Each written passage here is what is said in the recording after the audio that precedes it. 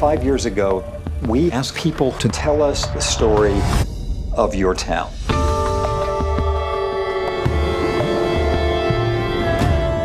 We've been traveling and reporting. We thought there must be something going on in America. People wanted to talk about their town. What we saw, how towns rise and fall, has a lot to say to our world right now. This was a depressed timber town. Bend was really grasping for what was going to be next. The past is the past, and Mississippi is striving for change. We need to replace judgment with compassion, and we need to replace punishment with treatment. We're a safe haven. We feed the kids. They think, oh, this is just a boxing gym. That's far from the truth. We are fixing what needs to be fixed around here. Almost every place we went, people said, the U.S. is really in horrible shape. But here, things are really moving ahead.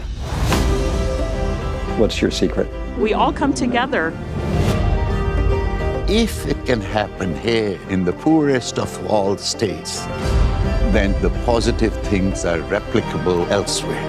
The story of my town is the American story of this era.